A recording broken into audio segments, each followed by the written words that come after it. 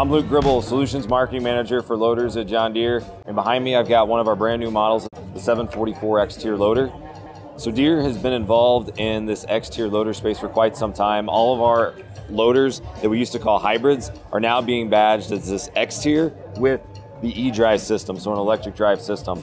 The 744 X-Tier is a new one to our lineup where we are introducing electrified drivetrain components, specifically an electric variable transmission in this machine that we anticipate has a lot of similar qualities to our 644 and 944. It's that transmission component that really makes this special. There's two electric motors on that transmission along with an inverter, and those tools are what allows the machine to more effectively manage torque, power to the ground, and then the ground speed as well. You've got different clutch ranges basically within that, where the machine can give you the power it needs with a lot less input. And because it's got a direct power path from the engine to that transmission to the ground, it doesn't have to go through things like a torque converter, and that's where you get that efficiency gain and productivity increases as well. Less fuel being burned, more tons of material, more yards of material that you're able to move with this X-Tier, so you're not sacrificing performance, but burning less fuel, which is huge for our customers in this space. We anticipate a lot of total cost of ownership benefits as well. The electric components are some of the most reliable that we have out on the marketplace. So again, we expect a very similar story there. This machine is going through final validation phases like all of our machines do to make sure it's hitting the mark when it comes to what customers expect out of it. We do anticipate that we will have something available sometime next year with more information out to customers and dealers with this model.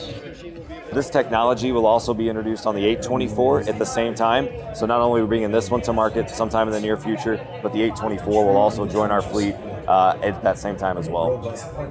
They're both very popular machines in the fleet today. As I mentioned, we've had them out in the market, the 644 for almost 10 years now actually. Between the 644 and 944, we've actually gotten over 3 million field hours put on between them. So customers are running these machines every day, all day, and putting a lot of hours on them. The 944, we only offer that size loader in that electrified drivetrain X-Tier space. So when it comes to choosing that machine, that is actually the only option customers get. With the 944 in particular though, that e-drive brings big advantages when you're undergoing a rebuild event, which is very common for a loader in that size class. So because you don't have a traditional transmission axles, as an example, like a regular loader would have, those don't need replaced during that rebuild event. So you're just swapping out your motors, inspecting some of the electrical components, refreshing the engine, and that's a significant cost savings. It actually comes in about 50 to 60% of the cost of if you were rebuilding a traditional loader.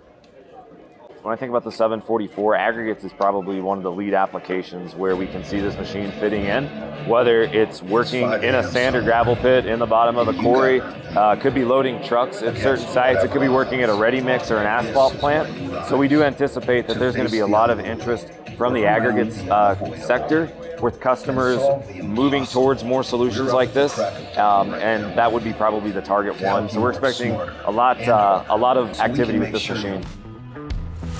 Now is a good time to mention that if you want to see more content like this, subscribe and click the bell icon so you can see when we post more videos.